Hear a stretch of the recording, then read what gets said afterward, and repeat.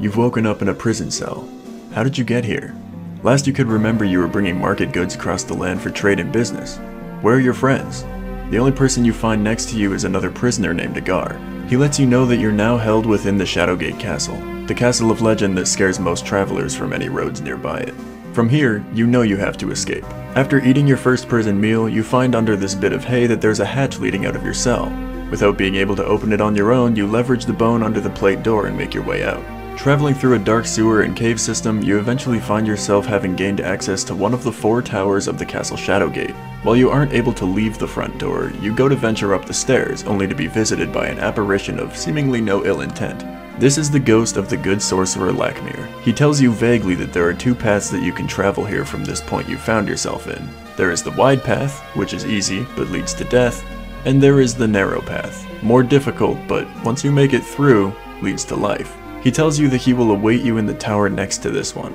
Will you follow him there, or will you take the wide path instead? This game is called Shadowgate 64, The Trials of the 4 Towers, and it is one of my favorite N64 games of all time. Until recently, I've never really had the chance to beat this game save for emulating it on my PC, but I decided to go about this in a better way. I bought a copy of the game to add to my growing N64 collection, and I've finally completed the journey I started long ago. Shadowgate 64 is not the first game in its series. Actually, the Shadowgate series back in the day was all simply point-and-click adventure games, and this game actually functions very similarly. It is more of an adventure game as you can walk around freely and it plays from the first person, but many of the mechanics stay the same. The basic gameplay loop will have you picking up as many items as you possibly can in hopes to use them for something later down the line that will help you progress. Very point-and-click style. The thing about it for me though is that this game is so much more than just the sum of its gameplay components.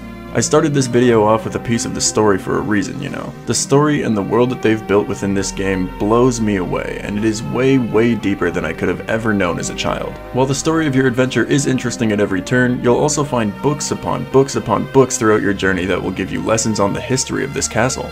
Sometimes you'll find diaries from previously living characters or notes written from one person to another, and it really engrossed me in the world that I was placed in. Some of the items you'll be finding hold great importance to the story, and others are just a spool of rope or a pickaxe that you found lying in the caves. But all of these will help you on your journey down the narrow path as you work with the good sorcerer against the forces of evil, tarnishing the hold they have on the land and returning peace to the world as you know it. Many of the puzzles will be as easy as placing statues in the correct order to open a door, or giving flowers to ghosts of the grave that live afterlives of loneliness, but others will have you routing impossible mazes, creating nostalgic distractions for the prison guards so you can swipe dungeon keys and save your old prison partner, and many more. This game is as simple sometimes as it is deep, and it all works towards keeping me fully involved while I'm playing through it. If you'd like to know more about the story, maybe I'll make a video on that in the coming days. You'll have to stay subscribed to see it, so be sure to click the button below this video. Or you could play the game for yourself. Emulating is easier than ever these days, and this is a game absolutely warrants a playthrough if you like immersive storytelling and puzzle solving. I made it through the game my first time at about 6 hours played, so it really isn't something that's going to take you a lifetime to finish. Just give it a shot.